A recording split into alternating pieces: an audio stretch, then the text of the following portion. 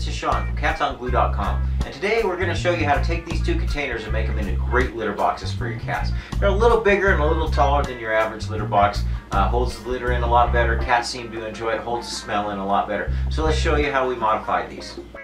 Just a few simple tools to complete this project. Now for the first two cuts, all I'm going to do is cut through the top ridge, right through here on either side. I am using a metal blade, so it's not a real, it's kind of a finer blade, it's not real coarse. And so let's give this guy a cut.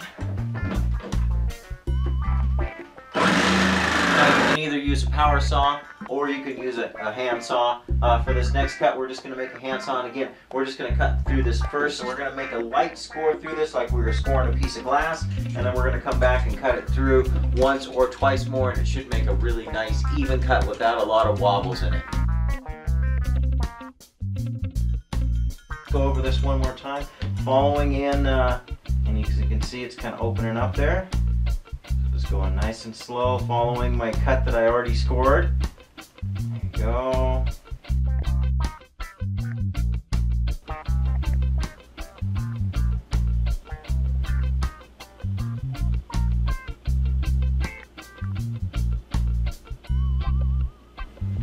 All right. So it's really easy to do. If you have cats or kittens, this would be a good area to cut out. It's a little lower. You can cut down lower on here, and it makes a nice arch. Bigger cats will go in there as well. Keep good for cats and kittens. Now, if you have a medium-sized cat, you can cut out a little larger hole. I recommend cutting up 6 inches, which is a standard height. Kind of keeps the cat litter in there. That's what I use, 6 inches.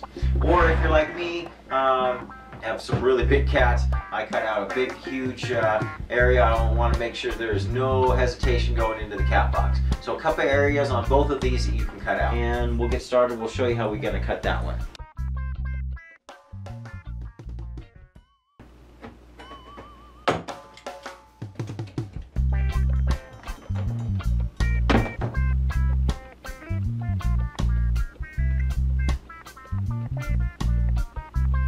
Okay, so for the next type of opening in the 32-gallon container, we're going to make one cutting out this indented area. Okay, and again, I'm just going to score real lightly where I've chalked. Now, I'm going to go a little bit on the outside of this one. I don't think it's quite big enough, so I'm going to cut about 1/4 of an inch on the outside.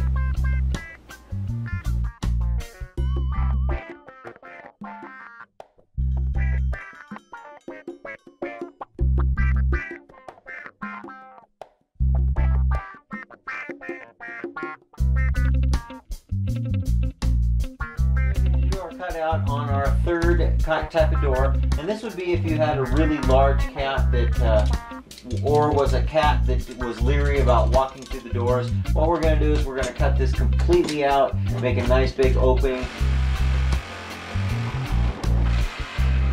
Now that we've made these two cuts, since we've scored it on this side, it's just like a piece of sheetrock. You can kind of push the plastic over, and it makes a nice cut, and you just finish cutting all the way through. Okay, so for in this cat box, we have the demonstration of the 3 different types of entrances that we can use. This one would be for a medium-sized cat. This one would be for a smaller-sized cat and kittens, because we're made it a little lower. And this one would be for big, huge cats. Now let's put the lid on top of this one.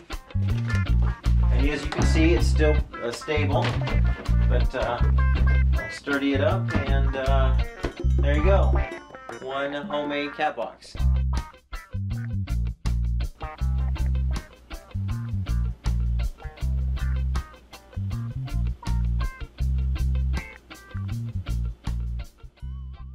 Well, here's a few examples of the finished product. I hope your cats enjoy it as much as mine do.